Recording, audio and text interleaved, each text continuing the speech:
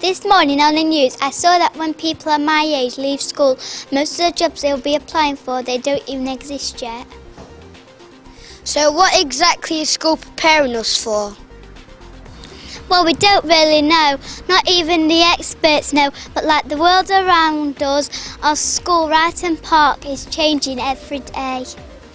That's right. Now let's have a look at how ICT is an integral part of running our school.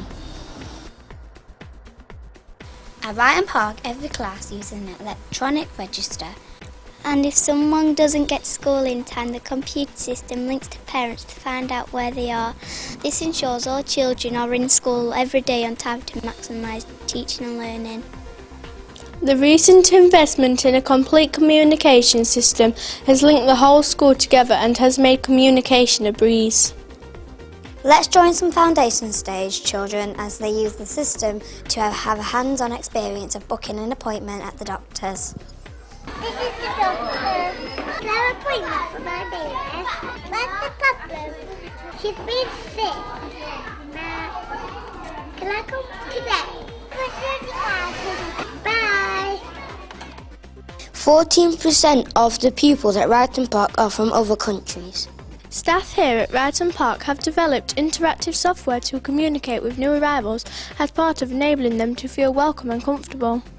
So as you can see, ICT plays a pivotal role in the system that underpins the running of Ryton Park. But what about in the classroom? Recently we have moved from 3 older buildings into 1 brand new build.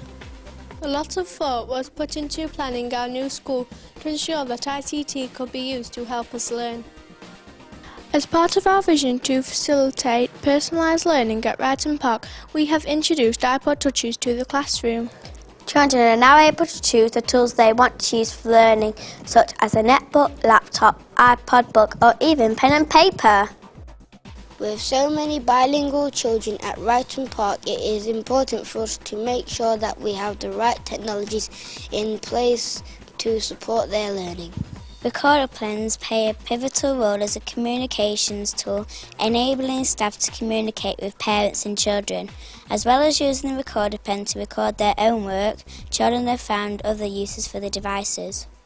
We can listen to this display in 2 separate languages. Ale dużo samolotów I tych ludzi. Digital cameras have become part of a day-to-day learning experience for children at Ryton Park.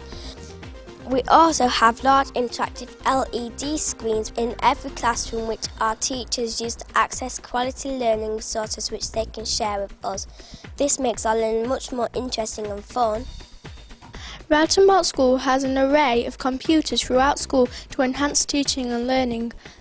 These are used as research stations and writing tools, as well as to provide support for curriculum subjects through educational software. Key Stage 2 children can also take their netbooks home so they can continue learning out of school hours. The netbooks enable us to have access to quality learning resources at home via educational software on our computers and gives us access to our school learning platform. We can also show our parents what we are learning about at school. So we've seen iPods, laptops, recorded pens, digital cameras and state-of-the-art facilities, but there is still so much more to see. We use digital video to create our very own weekly news programme, RPTV. RPTV is filmed entirely by children and shown to the whole school, nearly 600 children every week, bringing our assemblies into the 21st century. RPTV has its very own studio, complete with fully HD cameras and auto cue, and even our very own green screen.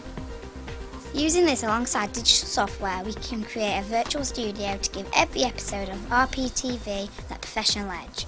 The news team covers school trips, special events and interviews very important people. And now we're on Ryton Park School TV. This is the biggest thing that's ever happened to me. Ryton Park, I think it's fantastic because when I was at school and I did want to be a journalist, we would never have had facilities like this to be able to do the sort of things you do. We also carry out regular Vox Box to find out a children's point of view on current issues. Our coverage of 2007 floods was even used by ITV. One of the successes of Ryton Park TV is that it's completely visual. making it easy accessible to children who are new to English, and on occasion we include other languages as part of the programmes. But our use of video doesn't end there. Let's take a look at how Key Stage 1 has been using video conferencing. At Ryton Park we now use video conferencing to connect to other classrooms, as it is a great way to share what we are doing. We can also use this technology to link directly to Mr. Lilly, our head teacher's office, to show him our super work. Here the children are video conferencing the children's author Jan Oakey. We are also able to take our school into our homes via our virtual classrooms within our school learning platform. Fronter can be accessed from any computer with the internet. These children are connecting up from their home. And if children do not have internet access at their home, they can use the school learning platform at the local library for free. So to open our eyes for the future, the only real limit is our imagination.